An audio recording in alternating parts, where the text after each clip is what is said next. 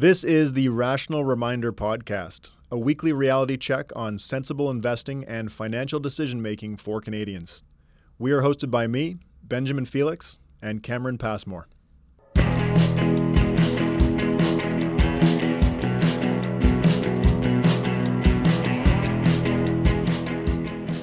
I'm getting a new car. Going to get the Subaru Ascent, leasing it. Which hurts for you? I don't know if it does hurt. I made a pretty deliberate decision to lease. We bought the last one used, also a Subaru. But now I've got this vehicle that I own, and I want a new one, but I own the old one, and I have to do something with it. Do I trade it in? Do I sell it? So how did you come to terms with leasing instead of buying it outright? Well, if I'm going to get a new vehicle every, 5 years, which, I don't know, is reasonable, I think, every 5 years, especially with all the new technology coming out in vehicles. If I'm buying, it's the same thing. I'm just paying for the depreciation. Right. But most people don't understand the math of leasing.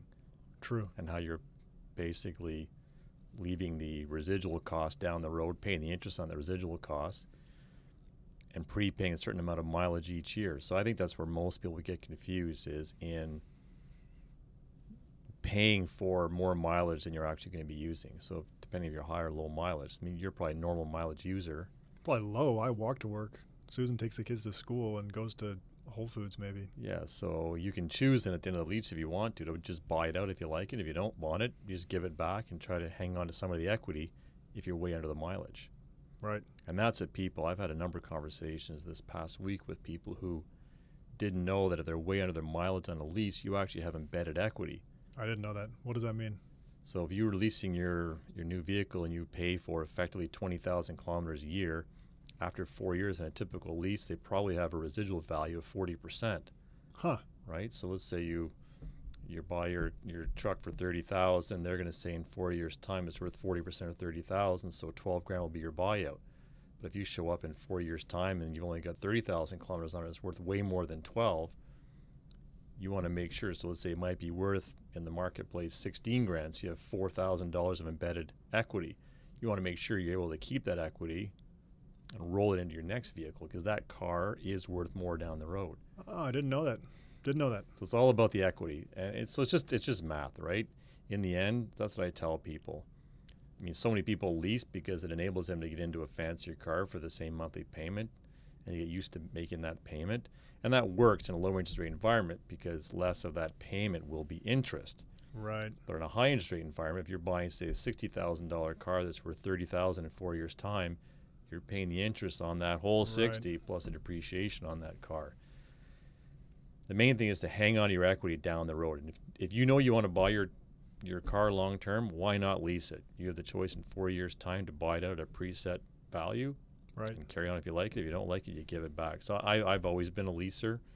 I think when you look at the numbers, if you're going to buy, especially used, if you're going to buy used and keep the vehicle for 15 years or something like that, I mean, at the end of 15 years, it's a pretty rough vehicle. But if you're going to do that, yes, financially that's better than leasing.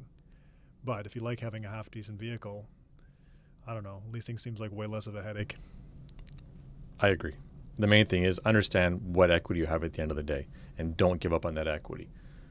Yeah, it's interesting. Didn't know that. So I tell people, any financial kind of decision that you're making, why not reach out to us? Like, we're fee-based, so you're paying for some level of service anyway, so why not reach out to clients, us? So not clients. anybody, clients. Yeah, not anybody, clients. That's correct. We don't charge fees to, yeah.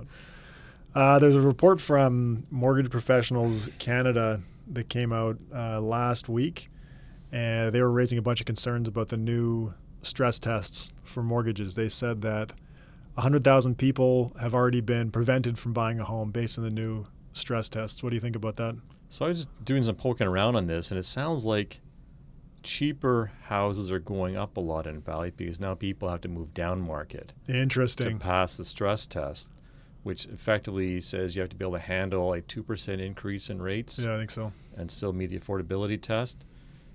I listened to a mortgage brokerage show on the weekend, and they were saying that markets have slowed down due to this, but I just saw another article saying that it hasn't. And like Ottawa, and I think Ottawa and Montreal is strong. Yeah. And the lower end of the market in Vancouver and Toronto is also strong as people are going down market. Because of the stress tests. Because of the stress test. Yeah, that's really interesting.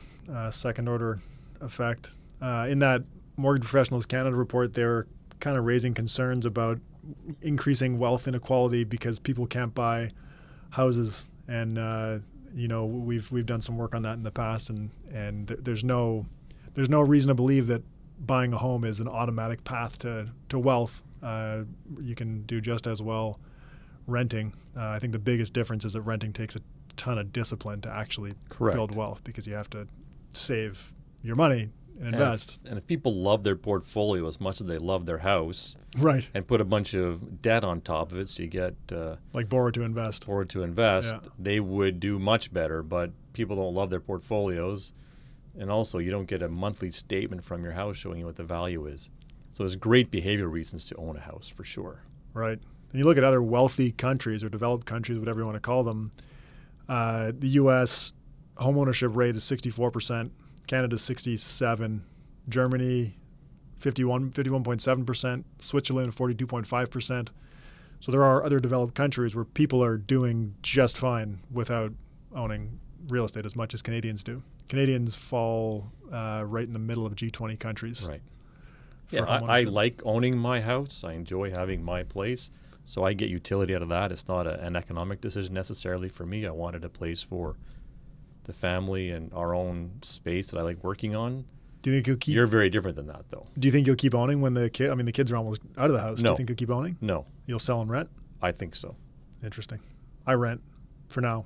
We were talking earlier, though, about how Susan and I have devised a plan where we're going to completely max out all of our registered accounts, RSP, TFSAs, our ESP, and once those are maxed out is when we'll start saving more aggressively for a house. But that's a very logical, analytical decision, whereas we Correct. know home buying is a very emotional decision. You're right. And a lot of people who are choosing to rent are probably not focusing all of their energy on maxing out their RSP and TFSA. No. Yeah. Although many are. We have a lot of younger clients that are very good, great savings habits. Yeah, but our client set is a very biased sample because that's why they're our clients. So this Amazon story never goes away, does it? Yeah. Every week someone talks about Amazon. I even saw an article the other day talking about how Amazon is getting into our space, more and more financial services. Be it credit I've been seeing cards, that for a while. Yeah. Be it checking accounts, and it's only a matter of time, I think, until they get into the investment asset management business, I would think. But I've been reading that for years. Google's going to do that apparently, eventually. It's all speculation, though. So this is a winner-take-all question, right? And you saw an article on BNN and Bloomberg last week? Yeah, well, we've had this question, so it's always interesting to see other people writing about it. But yeah, on BNN, Bloomberg had an article with kind of a funny title. It said, Amazon's eating the world and the stock market. Amazon is huge. Apple's also huge. There's speculation on which company is going to reach $1 trillion in market cap first, which is obviously a massive valuation. So you being you go back and test the data. Yeah. Well, and there's some pretty cool data points you came up with. We wanted to see how unprecedented is the size of these companies based on what we've seen in the past. So, technology is making up a bigger and bigger part of the market. We went way back 1900.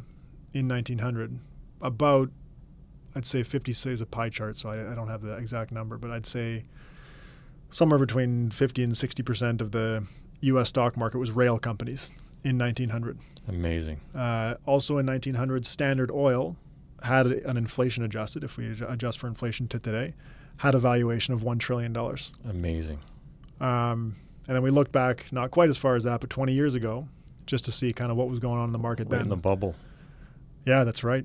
Beginning of it, I guess, nearing the crash, 1998. So July 1998, the largest market capitalization company in the United States was AT&T, and they're, not the largest now. Right. They were followed by GE. And look what happened at GE. Was it last week or 2 weeks ago? They were removed from the Dow index. Replaced with Walgreens. Wow. So the iconic GE is not in the Dow index. Wow, interesting.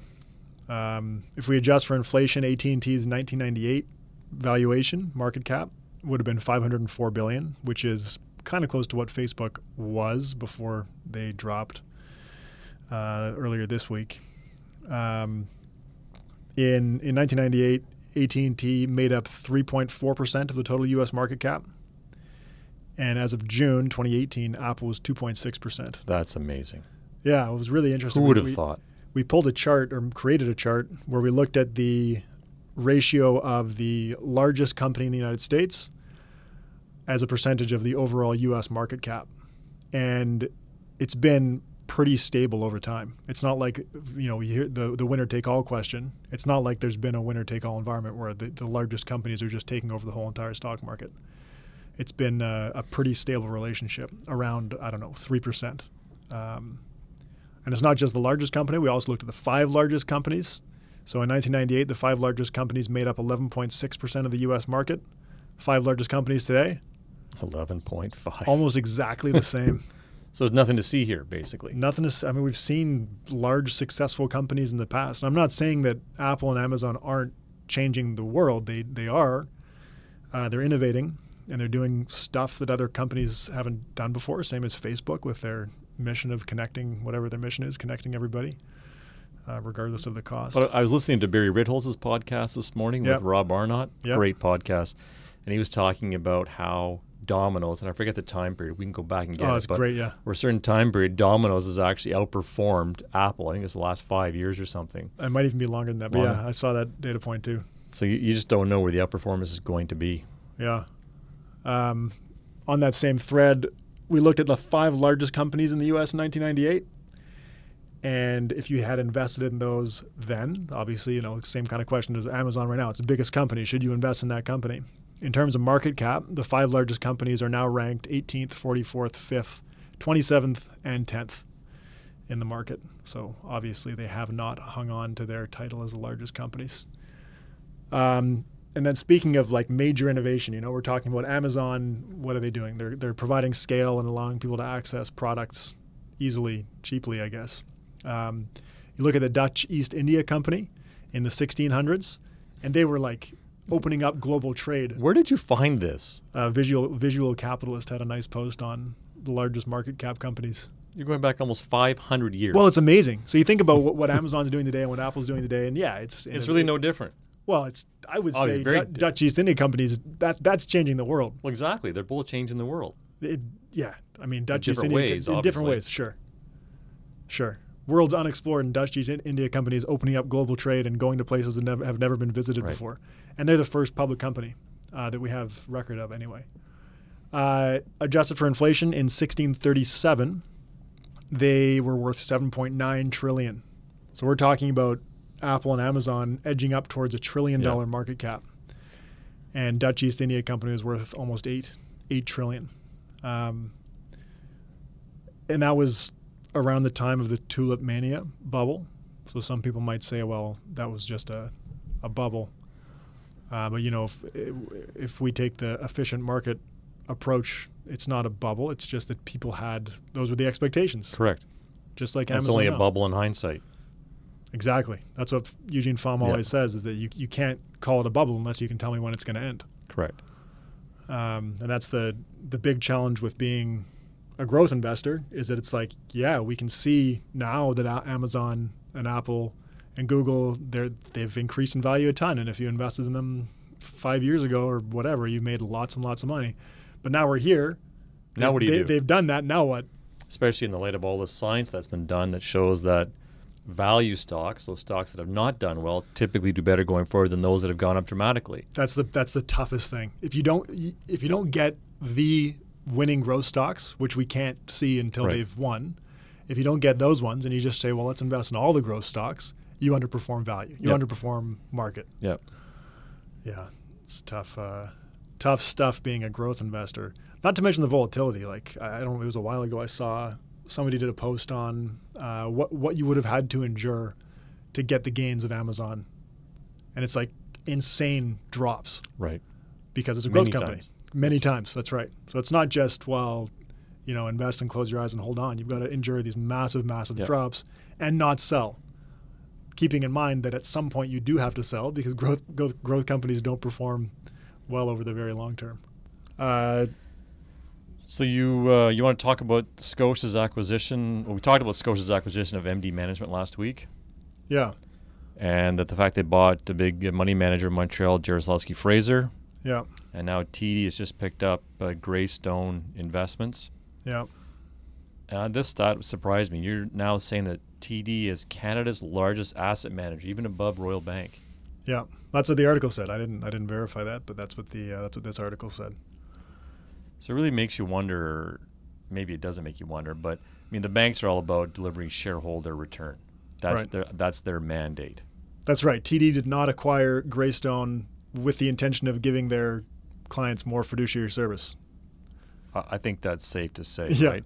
So it's it's very different than how our firm is structured. I mean, not that we're a not-for-profit, but clearly the motivation here, being owner-operated, the motivation is to, take care of clients in a fiduciary type of environment, and what will be for the company will be for the company. And we've always, we're very conservatively structured, owner-operated type company, but it's a very different mandate than I think it's safe to say a typical bank environment type company. You start looking at the bank brokerages, and they had, what was it, 2 years ago, that all the banks were cutting revenue payouts if your numbers were below a certain threshold. Like if you're not making $500,000, your payout is decreasing. Yep. So they put a ton of pressure on their advisors to crank revenue. And we don't have that. Like obviously we want revenue because that is our income, but there's no one breathing down our neck saying you have to produce this much revenue. I even heard of like floor space. Depending on your revenue and your team, you get a certain amount of floor space and person count, which I get it on a national scale. You have hundreds, if not thousands of advisors. It matters. It's just not the environment that we could work in.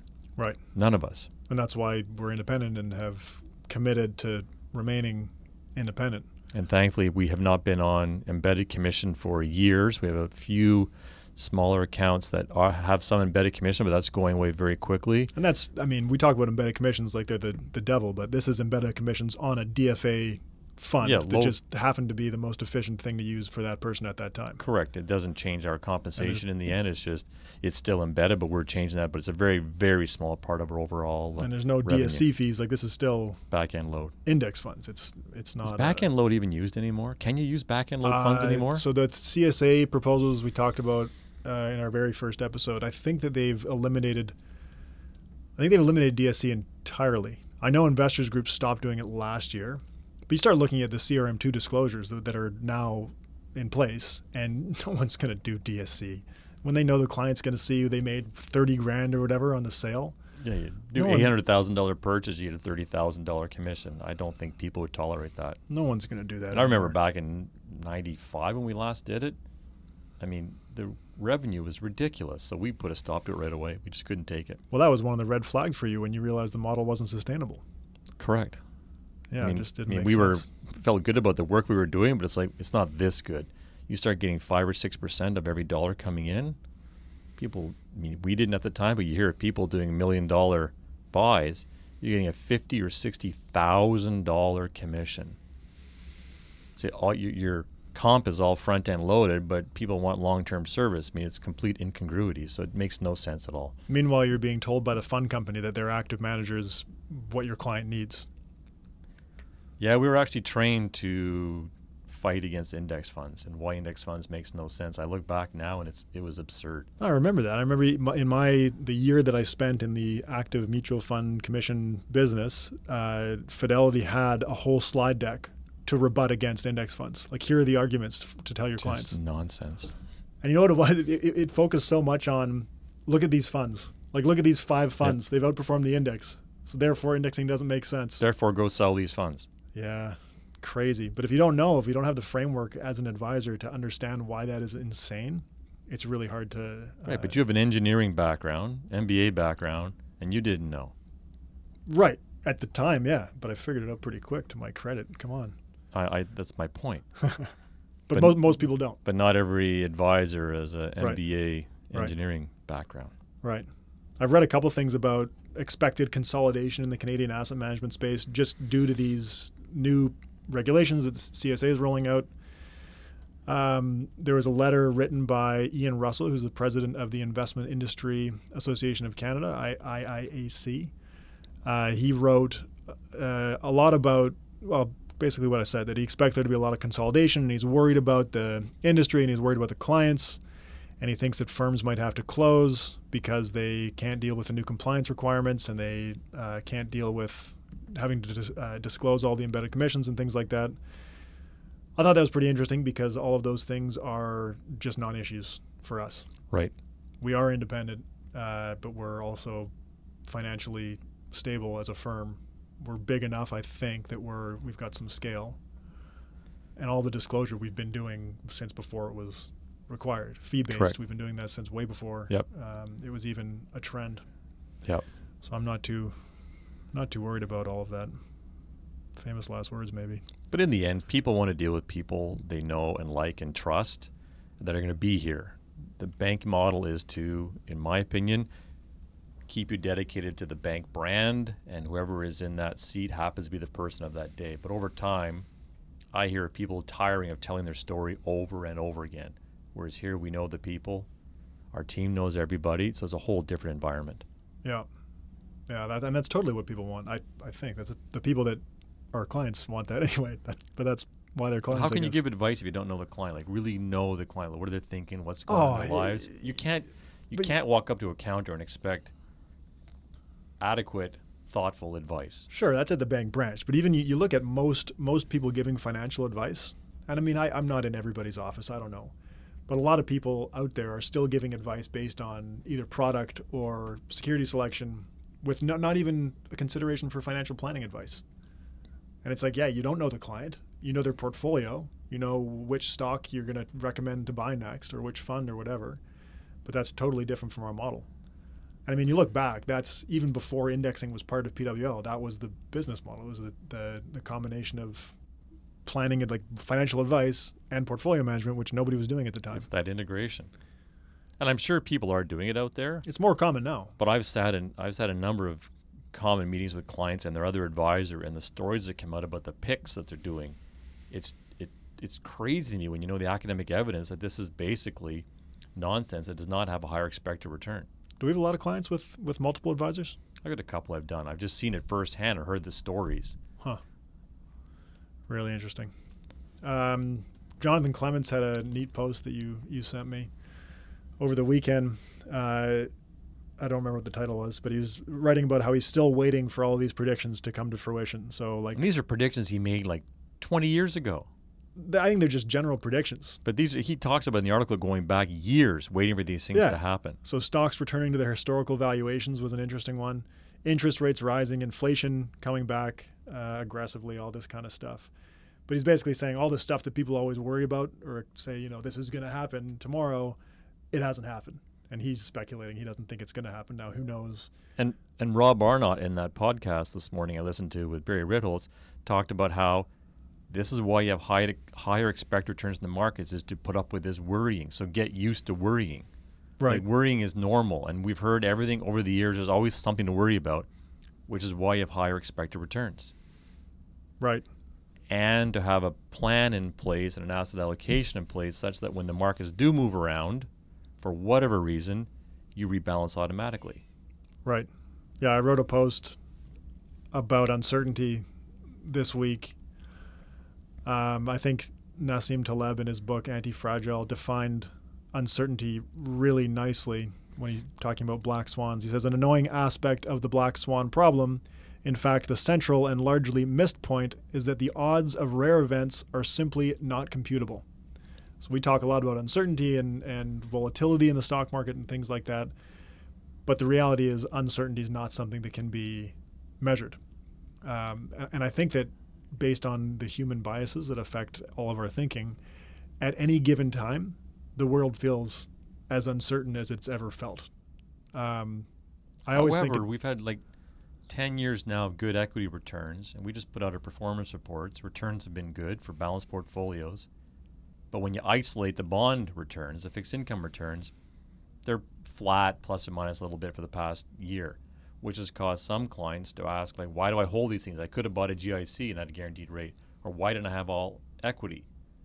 So people are becoming kind of forgetting what the risk was like back in 2008. Because I remember in 2008, people wanted to increase their allocation Right. to bonds after 2008 happened. Right. So huge recency bias going on. Always. And you start looking at world events like Trump and potential wars and all that other stuff that happens in the world. And at any given time, it feels like, this is new, that there's a potential trade war, that's a new thing, or that there's a potential war, that's a new thing. Those things aren't new. They've been happening forever. So in that blog post that I wrote about uncertainty, I looked at, now I'm going to talk about volatility. Volatility is not a great measure of uncertainty, but when you think about uncertainty, if investors start to view the market as being riskier, or they anticipate worse economic times, discount rates might increase, which means stock valuations have to decrease, because which means they have higher expected returns to compensate you to take the risk. Right. Well, that's the discount rate. The discount rate increases. Yeah, you're right. Prices come down, which means the expected return goes up. So anyway, on the topic of volatility, I wanted to see what has volatility been like in the past. So I went and took the CRSP 110 index, so that's the total U.S. market, and I looked at the 10-year standard deviation for each decade, starting in 1926. Oh, yeah. So 1926 to 1936, and so on. 1926 to 1936, standard deviation was high, like 30. Mid-30s, right? Yeah, 30, 31, which was high. Every other decade, pretty close in the sort of 16, 15 to 17 sort of range. So that means the annual return could swing plus or minus that amount. 65% of the time. Yeah, 2/3 of the time. Yeah. But the interesting observation was that 10-year standard deviation has been pretty much constant over time.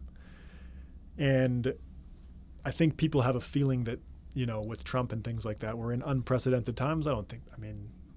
There's been stuff happening in the world always.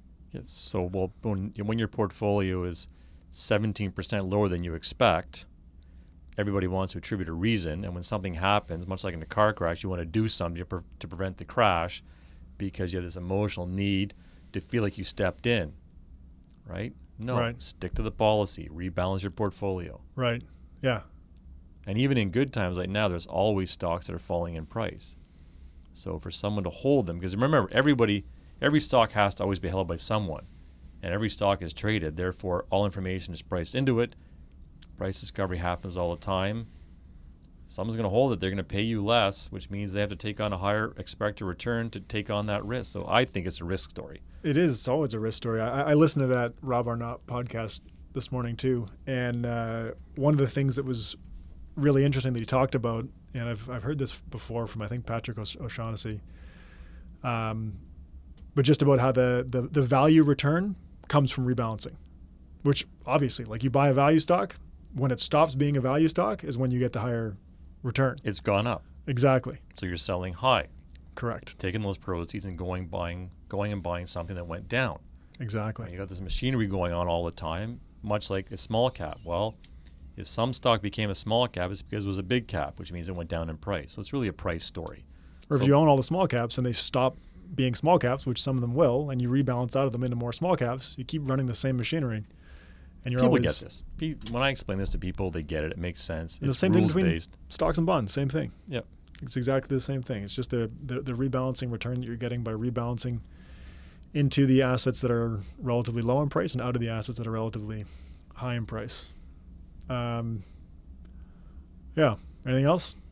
No, that's a pretty good list, I think, for week 3, I believe. This is episode number 3. We'll be back next week.